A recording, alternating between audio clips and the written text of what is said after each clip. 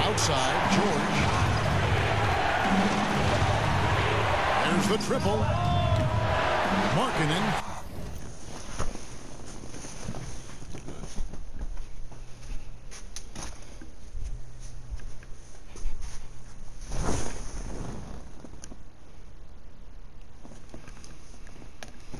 Pulls it in. Trying to shoot himself out of his slump, and it's not going well. 7-second difference, shot and game clock. George dishes to Sexton. Pass it to Bucks. That misses, had a chance to tie it there.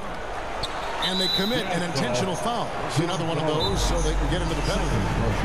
That's right. No other option but to foul and hope for some misses. Los Angeles calls timeout. They're in front by 2. There's 14 seconds left in the fourth.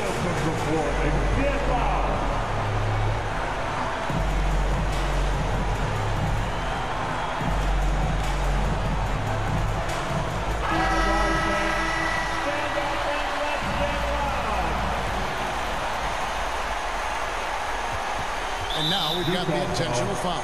Colin Sexton, second personal foul, third team foul. So the first one drops, and that makes it a 3-point lead.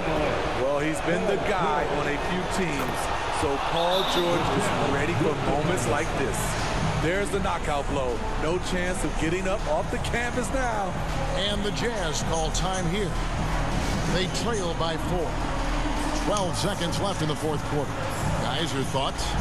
An uphill climb. They need everything to break their way. They also need to get the best shot you can as quickly as you can, and then immediately foul. 12 seconds left here in the fourth quarter. Good! And what a sensational bucket to bring them within 1. Not only can you count on Markkanen to give you points, he can do it when it matters most. Fourth team foul. Shooting for LA. First free throw is good, and that will put them up by 2. So he gets them both, and it's a 3-point game. That's why you want him at the line when the game is close. He knows how to deliver in the clutch. And it's all about the 3 right here. And they're looking to tie it up, live to play another period. We'll see what they run right here. So it's the Clippers taking the win in a close one with a dramatic late victory. And Kevin, this is the kind of win you have to take a ton of pride in. I mean, they battled with everything they had and came through when the pressure was at its highest. And that about wraps it up.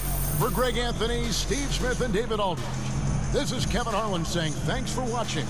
We'll see you next time.